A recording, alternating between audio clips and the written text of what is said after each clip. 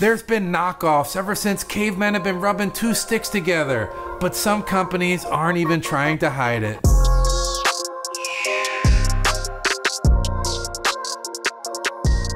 So something that's important to a lot of people is the price. At $12.99 for the knockoff and $89.99 for the MJJC Foam Cannon Pro, there's a big gap in price there. But you're gonna see in the rest of this video, we're gonna be talking about where's all that money being spent? Where's it being saved?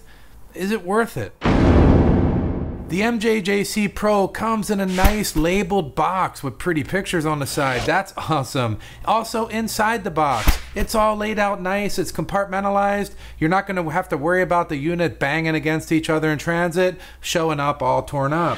Inside the package, you also have all the accessories. A 1.1 millimeter orifice if you have a low output pressure washer, and it comes with a hose with a stainless steel ball on the end that kind of gives you that no matter which way you tilt the foam cannon, the ball always goes down to the low point and gets every bit of foam out of there. That's cool. So as we open the box of the knockoff, everything's kind of packaged in there, haphazard. So damage in shipping is a possibility. If this little box tore open, some stuff could even fall out. It has everything you need to get going though, including the directions. So even considering everything being jammed in the box, it showed up in pristine condition. Everything was there. So packaging, super nice, but not so nice here. But did it really matter? Leave a comment down below. Do you care about the packaging? I do sometimes.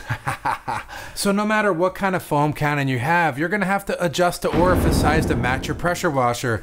Larger volume pressure washers like the Krenzla or ARs or even a gas pressure washer, they're gonna require a larger size orifice. Otherwise the pump just runs way too hard. But to get thicker, richer, that shaving cream like foam like we all like, out of the smaller units like Karcher, Sunjo, or any of those Home Depot style, we gotta go with the 1.1. Now you can play with this either direction, but keep in mind, if you put too small of an orifice in there, yes, you're gonna get great foam, but your pump is gonna run super hard, you're gonna reduce the life of the pump, and don't come crying later when your pump blows out from running too small of an orifice. But let's go ahead and get it loaded up and get going. So we'll start by removing the quick disconnect off the end, and you're gonna see the orifice right underneath. Easy to get to, flathead screwdriver, and it comes right out.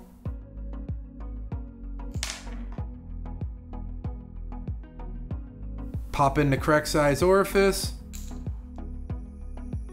screw it in, nice and snug, but not too tight. Screw the quick disconnect back on. I like to open it wide open so we can get the most out of it. This one came with a filter on the end of the rubber hose. You know what? That thing's gone. That's out of here. I don't know what are we filtering? Pond water? Come on, man. And there it is, all set up, ready to go. Let's get this thing in action. So where it matters the most, the build quality. That's where you're gonna see the difference between spending $89 and $12.99. There's a big difference in the build quality. Looking at them side by side, they look almost like a direct copy. The knockoff did a great job copying the looks, that's for sure. All the way around the whole entire spray head, front to back, the thing just looks pretty similar, if not exact. Even the flow control valve, it looks like they used the same mold to do it. But here's where you see the biggest difference in the weight. You can just feel the weight in your hand. The MJJC Foam Cannon Pro, man, this thing's got a lot more weight. This is all solid brass, good internals. You're gonna be able to run chemicals through this for a long time without any real corroding or any trouble in the future. Now this one this isn't solid brass at all. And if it is, it's paper thin. It looks more like a brass coating. It's almost like the color is even not even correct. And where does that come into play? It's obviously going to be less durable. Running chemicals through it, it's probably going to eat into the metal, and long-term durability is just not going to be here with this one. You can just see how I'm handling it. I mean, it's feather light, so take that for what it is. So all in all, the build quality is just insane with this. We could go on all day about it. It's got the larger bottom that makes it more stable, the larger mouth on the top making pouring chemicals in and out of it a breeze. This one, very unstable. Pouring stuff into the top is just a nightmare. Dumping it out when you're done, it's even worse. But you know what? All in all, at $12.99, I'm still a fan. I'm still a fan.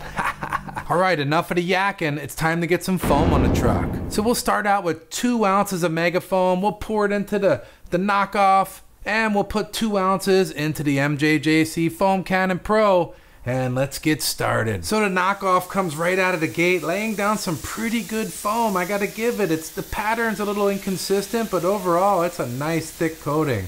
Keep in mind it's a brand new filter in there, brand new cannon. But wow, look at that. That's pretty cool.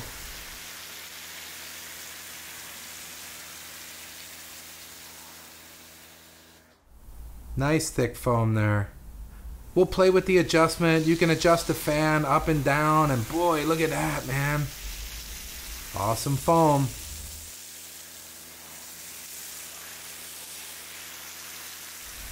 About as thick as it gets, to be fair here. So here we go with the MJJC Pro. Again, a much more defined fan, no thick spots, just nice and thick and foamy all over. So MJJC's been a long-running favorite. Keep in mind the filter I have inside this, I haven't changed it once. This is original, so it's probably a little degraded on the filter, but all in all, this thing puts down just a nice thick coating. I'm always happy with it. And there's that fan adjustment, same thing, wide, skinny. It's always a nice, consistent coating. Just pouring it out. So here's my final thoughts. The MJJC Foam Cannon Pro, this thing is durable, it's heavyweight, it's gonna give you that great, thick, awesome foam that we like, and it's gonna give it to you for a long time, and you're gonna get the money out of this. The value is there for sure. No question about that. The knockoff, that's what this is all about. What about this knockoff? It's cheaper grade, it's light gauge. Don't expect this thing to last forever. People coming in on a budget and just want like a more of a disposable type cannon, that's the way I think of it. I'll use it for a few months. I'll put brake cleaners in this, all-purpose cleaners, whatever I want that's corrosive, I'm gonna put it in here, and I don't care if it messes up. After it starts to wear down, the foaming ability starts to taper off, and I'm not happy with it anymore. Right in the trash it goes. No harm, no foul. Get another one, $12.99. That's a good deal. But all in all, don't expect this to be hanging around in your detailing kit forever. It's disposable. And you notice here, I just wanted to talk about this too. You probably saw me using the red one on the truck. This is exactly the same thing. It's just red. This is blue. I thought it looked cooler. It was a better match with the knockoff, so I put that in here for the display. Links to all these will be down in the description. I always appreciate when you use the links. It supports the channel. And come on, subscribe down there. Let's get these subscriptions up. I'll keep coming out here and trying to do cool videos for you guys. Hopefully you like them, and we'll see them on the next one. Here's my thought. This does kind of get the hammer. I'm gonna give it the hammer right here because $12.99, are you kidding? Oh man, $12.99, that's a deal. And I'll see you on the next one. Yeah. And you know that's from the carnivore, man. You know it is.